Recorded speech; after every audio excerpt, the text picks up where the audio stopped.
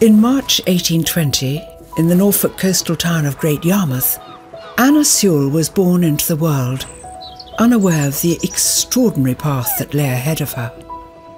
Very soon, with her father's business failing, Anna's family headed to London, seeking a fresh start in the sprawling capital.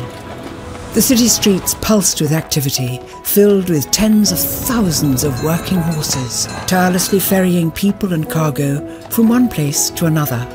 These majestic creatures served as the lifeblood of industries spanning the globe. Anna loved to see the horses at work, but among the bustle, she would often witness their mistreatment. Before long, Anna was able to start attending school, but one day, when she was a teenager, tragedy struck.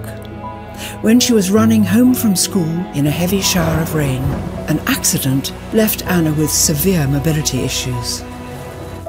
From then on, Anna increasingly relied on horses to negotiate the world. Her love for horses transformed into an unbreakable bond. Her mother would tell people she learned all their secrets. Because of this connection, Anna became determined to make a difference to horses' lives, an unwavering passion that persisted as she moved around the country, even as her health deteriorated. Just before Christmas, in 1871, Anna made a momentous decision. Over the next 6 years, Anna crafted her masterpiece, dictating to her mother when she was too sick to write herself. In 1877, Black Beauty was finally published, immediately capturing the hearts of readers around the world. Anna's powerful narrative, told in the patient voice of a horse, shone a light on the immense suffering endured by horses, sparking a global conversation about their welfare. Sadly, Anna Sewell passed away before witnessing the phenomenal success of her book.